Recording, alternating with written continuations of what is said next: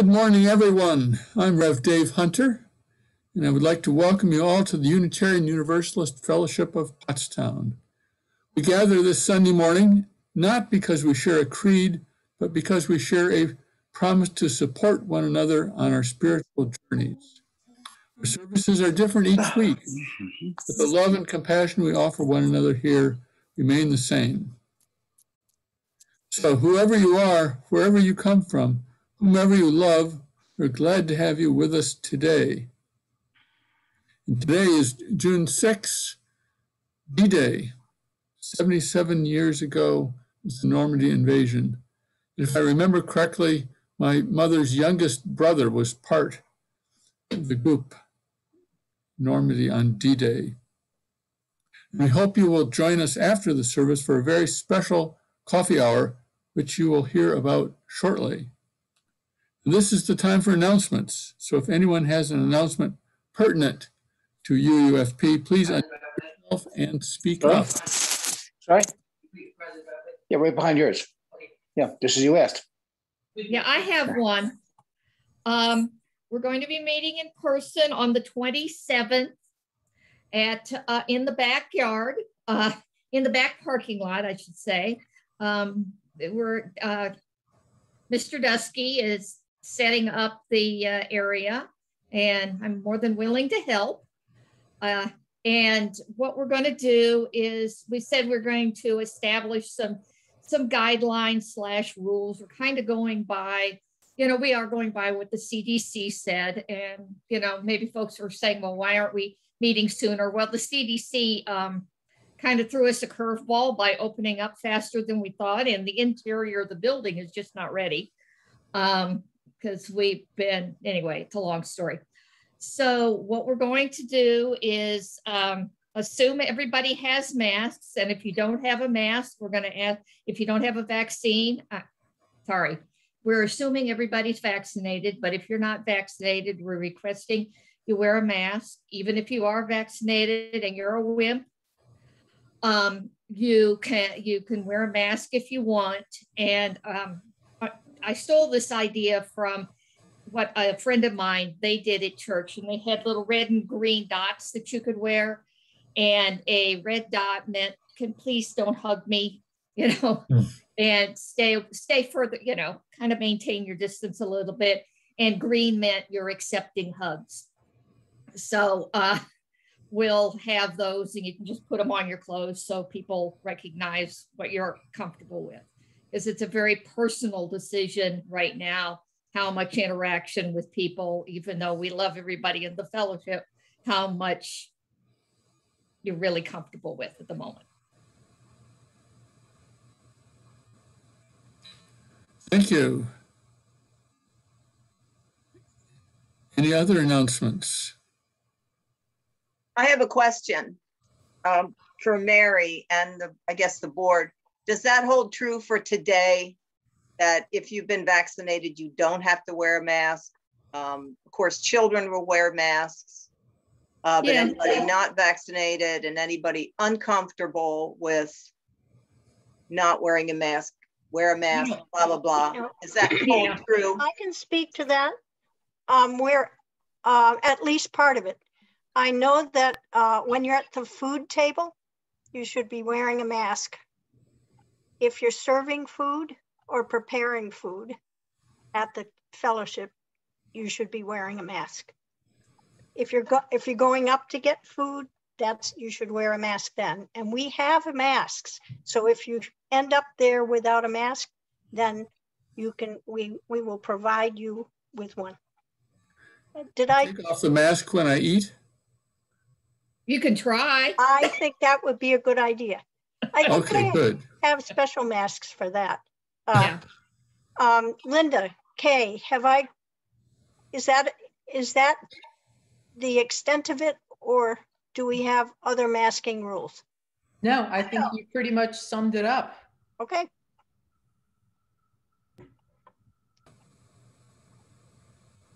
All right, we will move on. I now invite you to take a deep breath, settle more firmly into your body, and listen to the sound of the chime.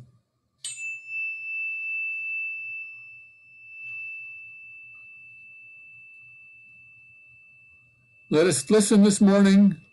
Let us listen to the many voices within us. But let us listen as well to the voices of our neighbors, whether they are sitting beside us or halfway around the world. Let us listen for the voice that we cannot quite hear. Is it the voice of a child in Yemen or Ethiopia or Texas? Or is it the voice of God? Perhaps they're the same voice.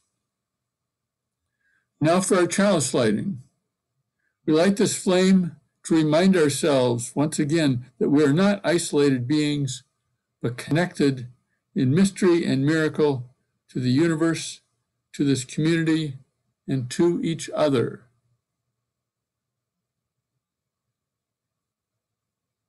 And Mary has lit the chalice, which I hope everybody can see.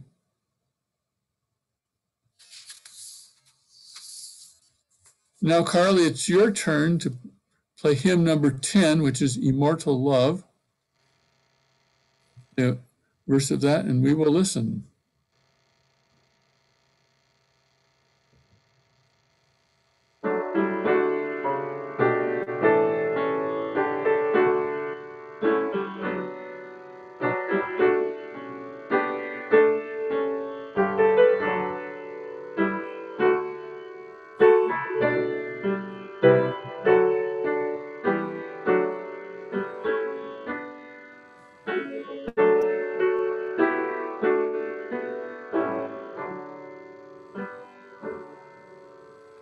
Thank you. At this time in our service, we join many other Unitarian Universalist congregations in sharing from our hearts. If an event in your life stirs you this morning to joy or sorrow, hope or fear, share with us a few words. Carrie will drop a stone into the water. May the water represent the love of this community, gently holding us. And unmute yourself if you're going to share, please. I have a joy. We had a wonderful visit with our daughter and her husband and our granddaughter, who's 5 years old. Yesterday, the first day of the pool opening, the temperature in the pool was 65, but we all swam.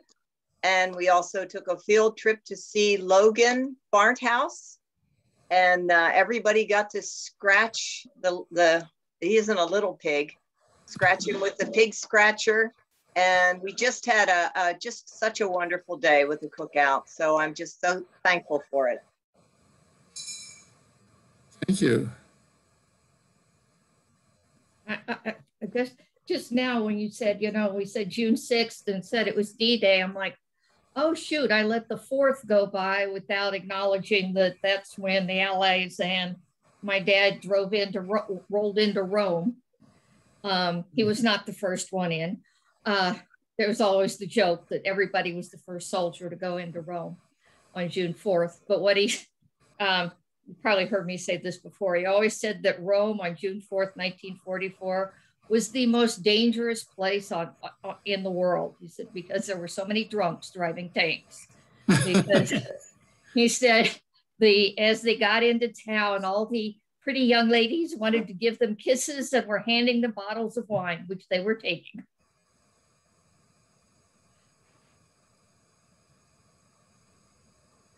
Carrie. Dave and I are so thrilled because our eldest granddaughter, Brenna, who lives in Massachusetts and is part of the Grafton congregation, graduated from high school yesterday and was valedictorian of her class.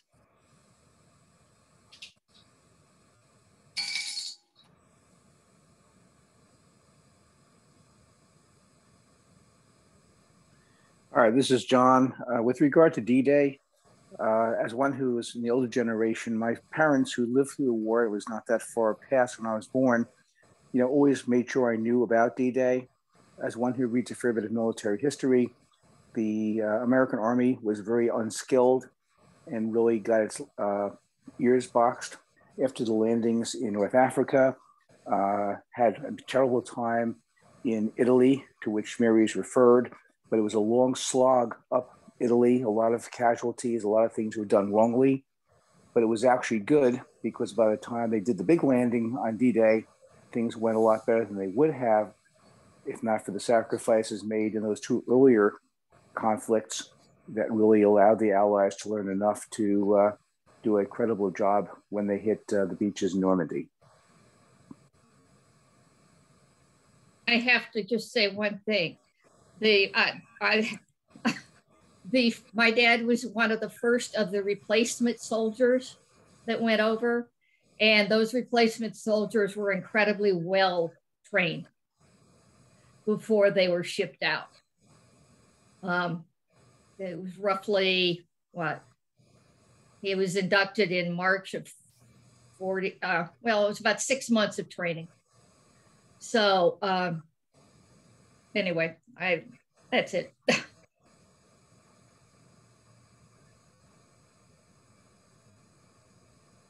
Anyone else? Let us remember to hold in our hearts the joys and sorrows of the whole company of humanity, whether they are spoken and shared or silent and solitary. Amen. Now let us join in the spirit of prayer or meditation. Gracious God, God of many names and beyond naming, God of our ancestors and of our descendants, we come to you humbly this morning. We need your support. We need your wisdom.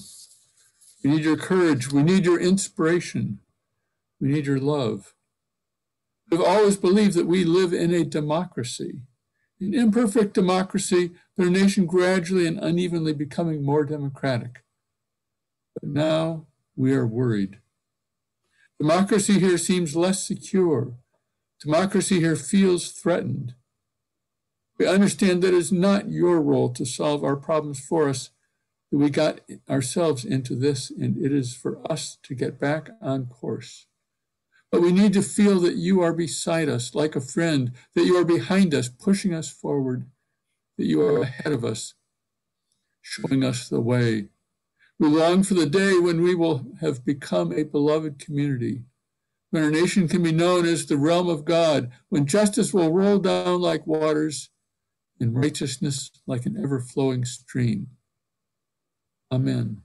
Now let us pause in silence, and after a minute of silence, Charlie will play hymn 83, Winds Be Still.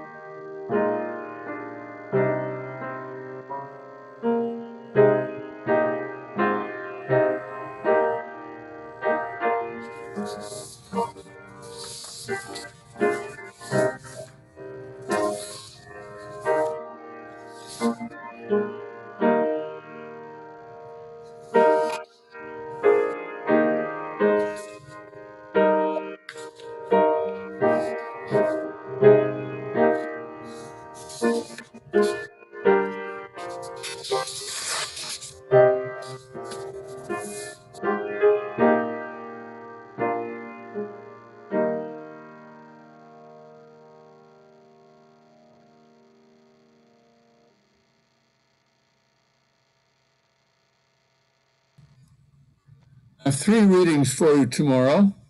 No, right now, not tomorrow. First is by E.J. Graff, What is Marriage For? Often when I tell people I'm writing a book called What is Marriage For?, they answer, toaster ovens and silverware, or getting dental benefits. Well, they may be joking, but also correct. Marriage has always been a key way of organizing a society's economy. Without the marriage exchange, most traditional economies will cease to turn. Or to put it more bluntly, marriage is always about money. Marriage for love has traditionally been assumed to be the dubious privilege of those without property.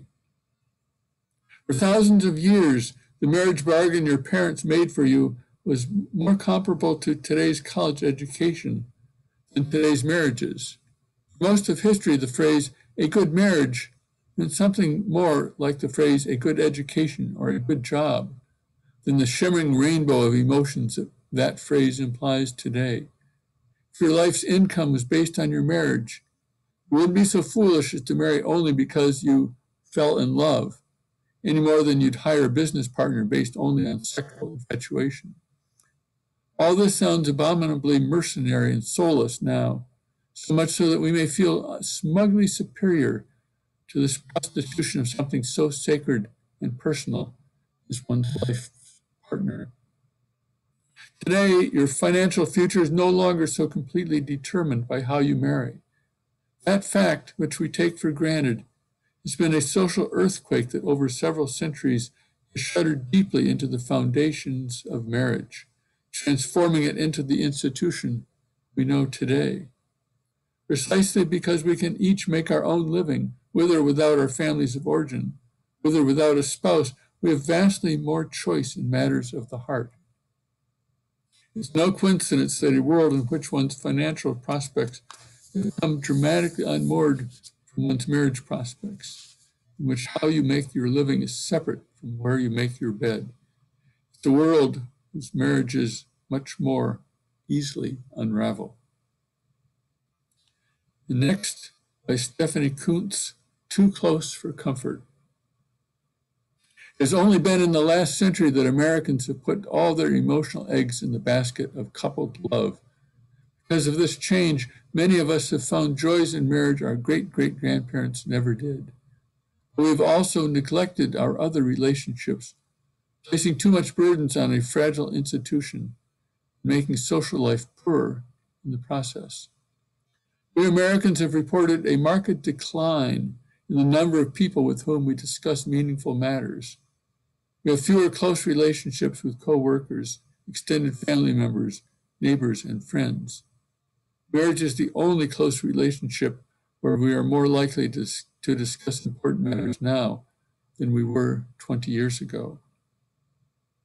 The solution to this isolation is not to ramp up our emotional dependence on marriage. Until 100 years ago, most societies agreed that it was dangerously antisocial, even pathologically self-absorbed, to elevate marital affection and nuclear family ties above commitments to neighbors, extended kin, civic duty, and religion. Men and women with confidants beyond the nuclear family are mentally and physically healthier than people who rely on just one other individual for emotional intimacy and support. Paradoxically, we can strengthen our marriages the most by not expecting them to be our sole refuge from the pressures of the modern workforce. Instead, we need to restructure both work and social life so we can reach out and build ties with others, including people who are single or divorced. That indeed would be a return to marital tradition, not the 1950s model, but the pre-20th century model that has a much more enduring pedigree. The final reading is by Jane Brody. That loving feeling takes a lot of work, she writes. When people fall in love and decide to marry, the expectation is nearly always that love and marriage and the happiness they bring will last, as the vows say, till death do us part. Only the most cynical among us would think, walking down the aisle, that if things don't work out, we can always split. But the divorce rate in the United States is half the marriage rate. And that does not bode well for this cherished institution. While some divorces are clearly justified by physical or emotional abuse, intolerable infidelity, addictive behavior, or irreconcilable incompatibility, many severed marriages seem to have just withered and died from a lack of effort to keep the embers of love alive. I say embers because the flame of love does not last very long. The passion ignited by a new love inevitably cools. It must mature into the caring, compassion, and companionship that can sustain a long-lasting relationship. The happiness boost that occurs with marriage lasts only about 2 years, after which people revert to their former levels of happiness or unhappiness. Infatuation and passion have even shorter lifespans and must evolve into the love of companionship, composed more of deep affection, connection, and liking. The natural human tendency to become habituated to positive circumstances, get so used to things that they make us feel good that they no longer do, can be the death knell of marital happiness. Thus, we need to adopt measures to avert, or at least slow down, the habituation that can lead to boredom and marital dissatisfaction, such as, for example, making time to be together and talk, truly listening to each other, and expressing admiration and affection. Or ask yourself each morning, what can I do for 5 minutes today to make my partner's life better? The simplest acts, like sharing an amusing event, smiling, or being playful, can enhance marital happiness. Now, Carly, if you could play for us hymn number 1, May Nothing Evil Cross This Door, number 1.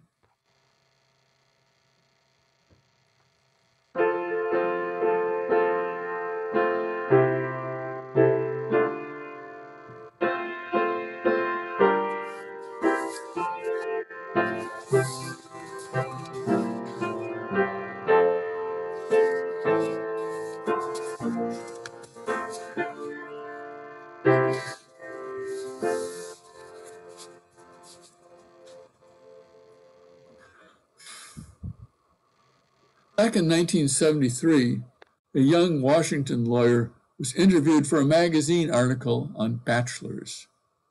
He lived in a commune with several other single young adult anti-war activists, and as it turned out, he was the token hippie in the article. During the interview, the writer asked him how he felt about marriage. He responded with casual indifference. If the right person comes along, fine, but if that doesn't happen, life as a single person is just fine too. Well, he lied. He very much wanted to find someone and get married just the way his parents and their parents had. Indeed, within a year, he was married. Marriage is a strange institution. Is it a religious institution? Is it a legal governmental institution? Is it an economic institution? Or is it some strange hybrid? Should we seek guidance with respect to marriage from lawyers, from clergy persons, from business planners, or from psychotherapists? Is the institution of marriage in decline? As same-sex marriage becomes more and more accepted, many people don't seem to think that marriage is necessary anymore. Old folks pair off, but don't bother with formalities. Marriage indeed is a strange institution. I do not claim to be an expert on it. And even if I were, there's no way in the next 15 minutes I could say anything definitive about it. June is the traditional month for weddings. I've had a June wedding myself, but I thought it would be an appropriate topic for this morning. I fear that my title for this sermon, Till Death Do Us Part, that my title could cause pain to some of us. Perhaps it has caused pain to some who choose to stay away this morning. Till death do us part. That's part of the language of the traditional wedding ceremony. But to many of us, it's a source of discomfort. It's a rebuke. We committed for life, then we quit. We broke our promise. In the real world, many marriages fail. Some should be terminated. People should be able to escape from bad marriages without feeling guilt, at least without feeling guilt forever after. Really, the very topic of marriage is painful for many, for those who would like to be married but haven't found the right marriage partner. Painful for those whose spouse is no longer with them. If you are sad this morning, I cannot make it better for you. But I can give you the good news that you are in the right place, in the midst of a loving, supportive religious community. Many couples have church weddings. I've had 2 myself. So you might expect marriage to have its historical foundation in the Bible. Of course, whole books have been written on this, but I'll try to summarize the Bible and marriage in about 30 seconds. Let's look first at the Hebrew Bible, the Old Testament. The emphasis here is on procreation. A small nation living in an area of hostile climate, surrounded by unfriendly neighbors, Israel needed offspring. Polygamy was accepted The men who could afford it had children with concubines too. Marriage, as the reading from E.J. Graff's book suggests, is a commercial transaction. You might expect men were in charge, women were second-class citizens. Jesus, the Apostle Paul, and the New Testament writers generally bring some new features to this picture. First, a monogamous marriage is the implicit ideal. Polygamy is passé. Without much effort, you can find support for the idea of the equal status of the marriage partners. But secondly, marriage itself is no longer the universal norm. Jesus and almost all his disciples are presented as though they were bachelors. It seems unlikely that they were. Paul tells us that he is single, and you can find in the teachings of both Jesus and Paul support for celibacy. This quick sketch obviously doesn't do justice to the rich complexity of the Bible, the subject of marriage. I'll leave further exploration to you. If we look at marriage historically, we'll find, by and large, it's more about economics than about love. Married couple become an economic unit with a division of labor between them. If we look at marriage through the ages, we find as well that it's about transfer of authority. The father of the bride transfers his authority over her to the bridegroom. Some wedding ceremonies still retain the anachronistic ritual of the father giving away the bride. Some ceremonies still call upon the bride to obey her husband. The ideal we have of a young couple falling in love and eventually getting married does not represent the historical norm. More common around the world is the arranged marriage. According to an author I heard interviewed on NPR a few years ago, 60% of marriages worldwide are arranged. Here's the interesting part. Love between the couple starts out lower in the arranged marriage than in what we think of as the standard marriage. Give it time. 5 years out, and the love in arranged marriages exceeds that in non-arranged marriages. How do I, as a now permanently married Unitarian Universalist, view marriage? The short answer is that marriage is a human institution. But secondly, it is more than a human institution. Let's explore what those two assertions mean. Marriage is a human institution. I'll make 7 points here, one for each day of the week. Marriage is a human institution. That means, first of all, that it is a changing institution. Already alluded to some of the ways that marriage has changed. Not too long ago, same-sex marriage was an unfamiliar concept. Indeed, a contradictory concept a generation ago. The role of economics has gradually diminished. The role of love has increased. I don't think we can expect marriage to reach some ideal state and then stop changing. For that matter, marriage as an institution could be superseded or transformed into something quite different. If, for example, the human lifespan were to double to 150, 170 years, what would marriage look like? We have no way of knowing. Second, marriage is an imperfect, fallible institution. Those participating in it are themselves imperfect and fallible. That's the nature of humanity, of the people I know. We have the ideal of marriages that last till death do us part, but we know that despite our best efforts, it doesn't always work out that way. And in the perfect world, marriages would not be terminated by death until both partners have reached a ripe old age. Third, since marriage is a human institution, it is governed by human values and principles. Thus, in my view, the human institution of marriage should be grounded on the principles of equality and democracy.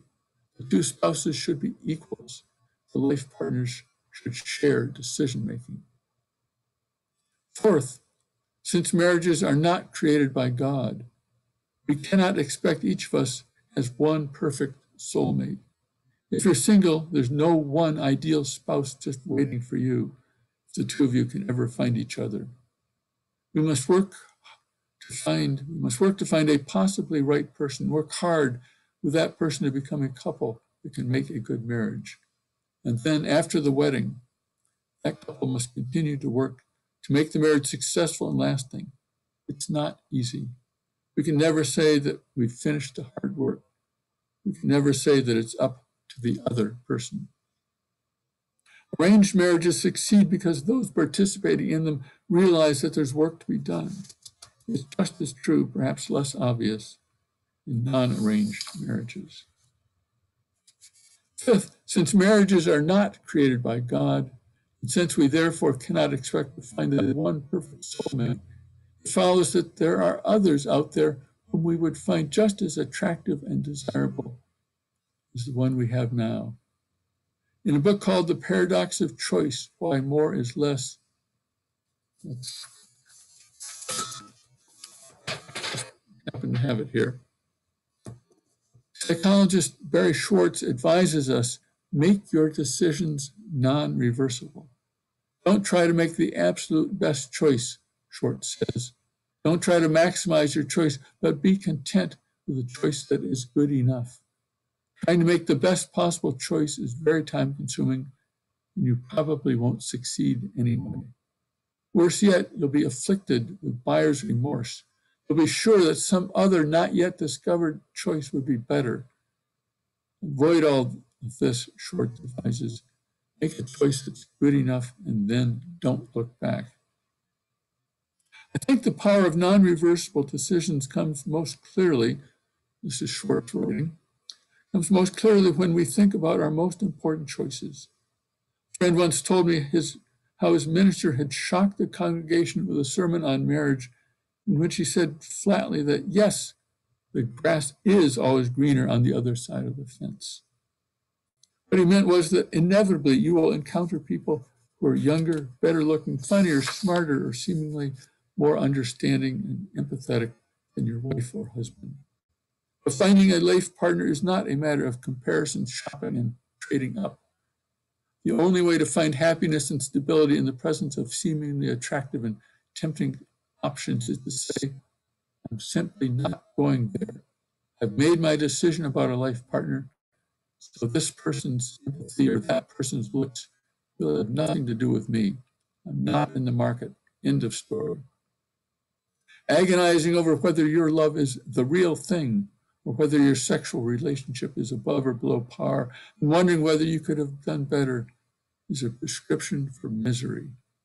Knowing that you've made a choice that you will not reverse allows you to pour your energy into improving the relationship that you have rather than in constantly second-guessing it. That's the end of the long quote. Individualism is a theme in American history, a theme amply reflected in our Unitarian Universalist history and principles. But here's the sixth point. In marriage, we must compromise our individualism. Here's how Anderson and Feit put it in their book, Becoming Married. The central danger of radical individualism is that it seems to support only those commitments to others that are based on personal interest. The idea of marriage as a lifelong commitment does not fit easily with this emphasis on the individual as an unburdened self. For the survival of marriages, we need to keep a balance between respecting the needs of the individual and strengthening the social bonds of marriage. Seventh, this is the last point. Since marriage is a human institution, we are responsible, we human beings. As individuals and couples, we're responsible for our own marriages. As parents, friends, citizens, and voters, we're responsible for maintaining the institution of marriage. We cannot take it for granted. We cannot leave it up to someone else. I said earlier that I look at marriage not only as a human institution, but also as something that's more than a human institution, something that in some sense is beyond humanity. Here's what I have in mind. Marriage is governed by the laws of Pennsylvania or Maryland or Arkansas or somewhere. State legislatures enact laws, courts decide cases and interpret the laws. But a marriage agreement isn't like a contract for the sale of 6 tons of scrap iron or the installation of aluminum siding. I consider my marriage holy. Marriage is a sacred, holy, mystical, spiritual institution. At a wedding, the participants do not simply create a contract, but a covenant. What's the difference between a contract and a covenant? It's how we look at it. In law school, I spent a year studying contract law. Most of my fellow students spent another year studying commercial transactions. Covenants involve a higher order of magnitude of trust and commitment. With contracts, we have to make careful provision for lack of fulfillment, for parties changing their mind.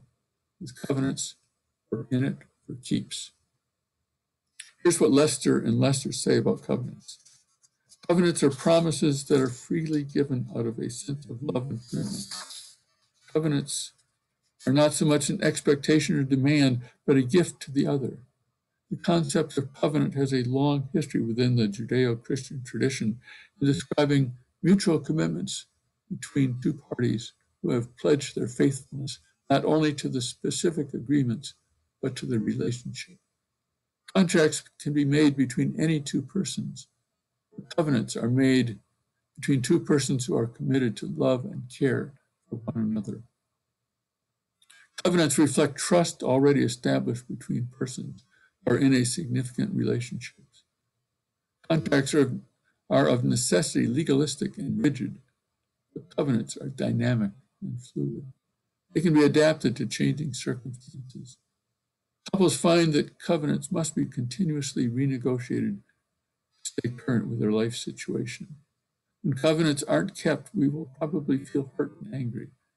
But keep this in mind too. When a covenant is broken, we can express mercy and forgiveness. I don't remember when I first heard of the idea of same-sex marriage. I know it was more than 40 years ago. I remember well my reaction. No, it doesn't make sense. Marriage, by definition, is between a man and a woman. Otherwise, you can't call it marriage. It was an emotional response. It was a conservative response. This is the way the world is, my gut told me.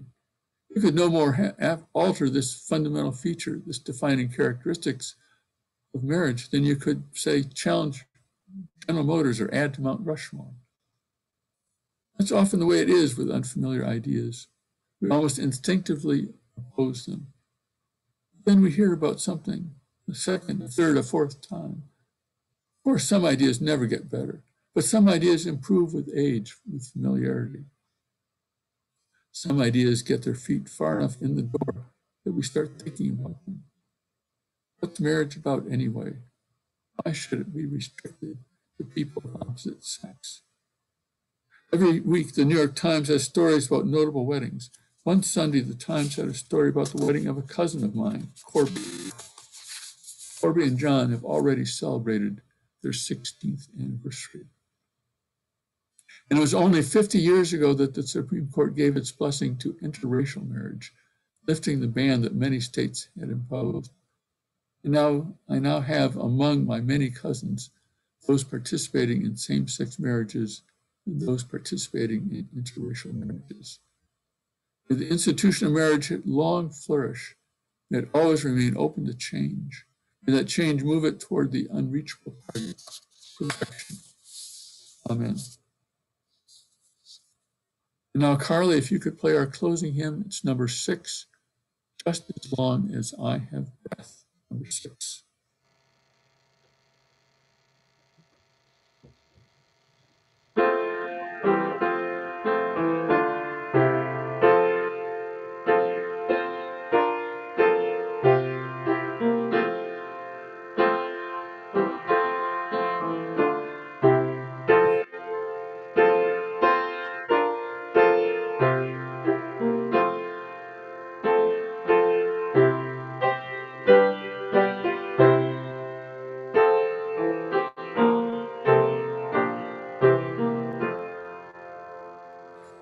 Thank you. Now, Mary, it is time to extinguish the challenge flame. Extinguish this flame, but not the gift of wisdom, the warmth of community, or the fire of commitment. These we carry in our hearts and in our hands until we are together again. For all who seek God, may God abide in you. For all who seek understanding, may you never be satisfied. For all who seek love, and you always have enough to share. Amen. And now maybe someone will tell us more about our coffee hour today.